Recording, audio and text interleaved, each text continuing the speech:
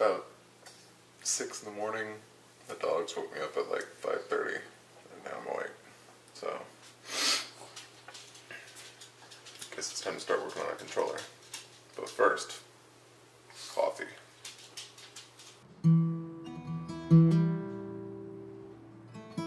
Because I get up early, I've probably got a good 3-4 hours before the rest of the family is all awake.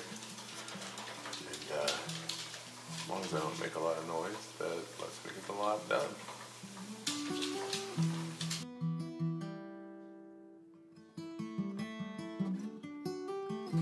Today, I'm going to be working on a one-handed Xbox controller with the right hand. This is for Jesse B.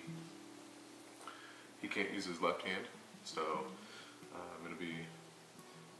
I have to move the analog stick and the D-pad. And I've seen where people have done it all on a single controller. Personally, I don't think I could game like that. Now, Jesse can use his feet, so I'm going to do an optional foot board that will have an analog stick and a D-pad on the footboard. He can disconnect and do one-handed on just the controller. Probably. I've downloaded Autodesk Fusion 360. I've never really used it for complex shapes like this before, so I'm going to be giving that a try today.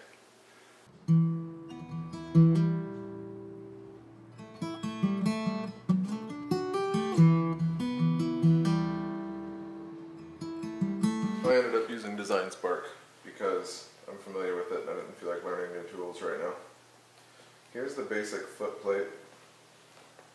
These holes here allow you to screw it down to a piece of wood. These holes here are where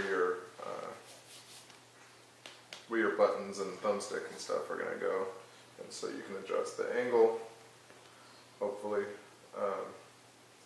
So let's print it out.